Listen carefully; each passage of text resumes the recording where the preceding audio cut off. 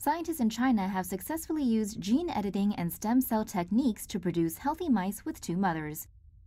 According to a study published in the journal Cell Stem Cell, the researchers used cells called haploid embryonic stem cells, which contained half of the usual number of chromosomes from one mouse and took DNA from another mouse.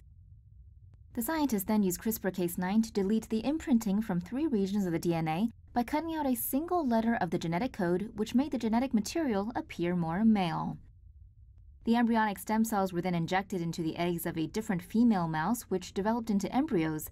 This produced 29 live mice from 210 embryos.